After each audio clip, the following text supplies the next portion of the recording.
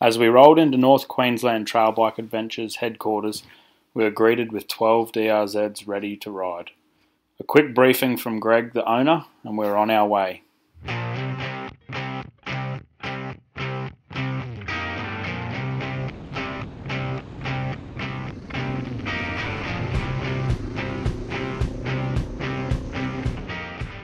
It wasn't long before we got to our first little test. A tricky, short, sharp pinch climb would be the first obstacle to claim a victim today. Keep going, keep going, keep going.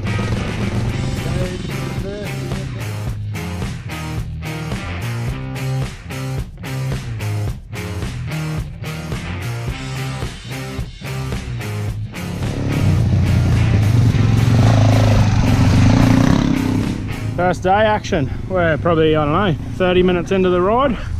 It's very slick. Had a lot of rain overnight. Just testing our skills on the big DR. Here's someone else.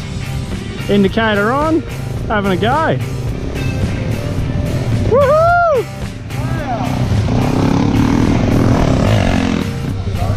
A recent storm had knocked some trees over down the track. What do you reckon?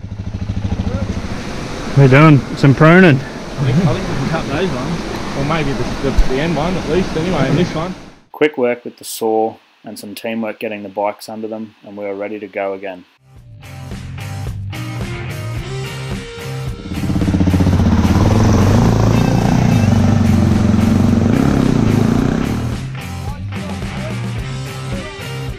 The heavy overnight rains and extra weight of the DRZs made it a real mission to get over the slippery logs.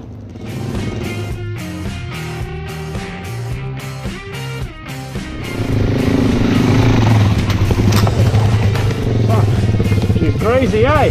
Fuck no. Ah, fuck. I'm a bit tired from that last one.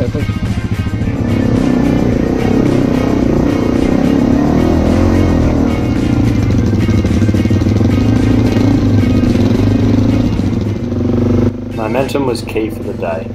With the conditions being slippery and the bikes being heavy, you really had to get up things in one go.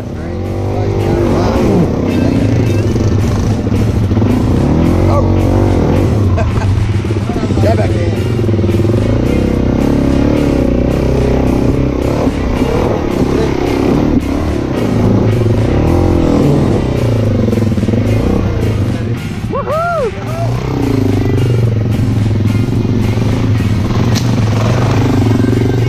Beast can't handle. So we've probably covered 30k, maybe, mostly single trail, bit of 4B tracks. It's a good kind of warm up. I don't think much of the ride will get technically harder than this. This probably is only this bad because of all the rain we had the last 2 days.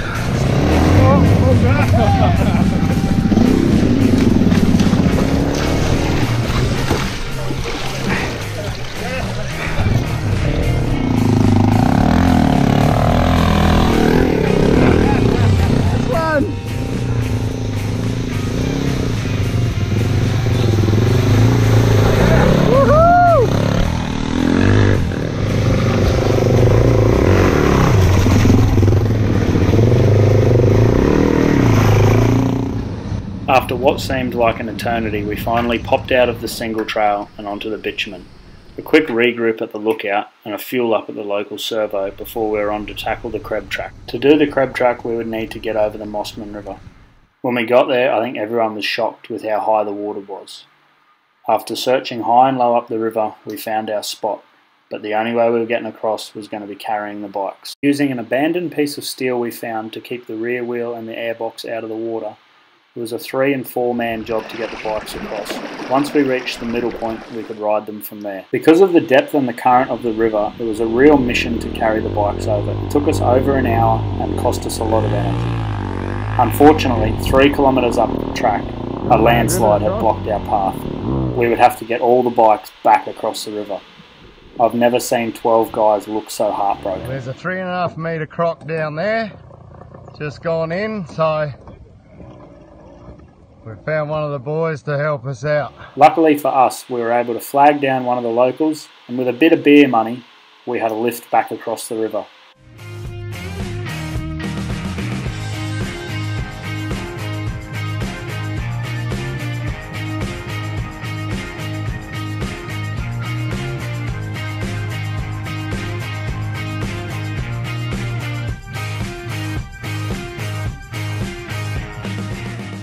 This little detour had cost us a lot of time and would mean we would have to go the other way. Crossing the Daintree River on the ferry and then a quick ride up through the Bloomfield National Park. We were quickly losing daylight.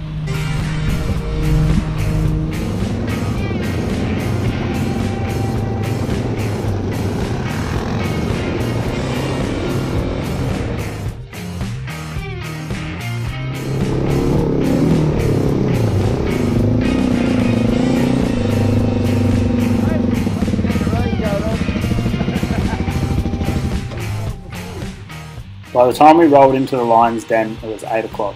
We were all tired, wet and hungry. A quick feed, a few beers and a bit of local entertainment, and we were in bed early for another day. On the next episode, we continue our journey to the tip through Cooktown and Laura, and the group experiences its first real crash of the tour. Oh.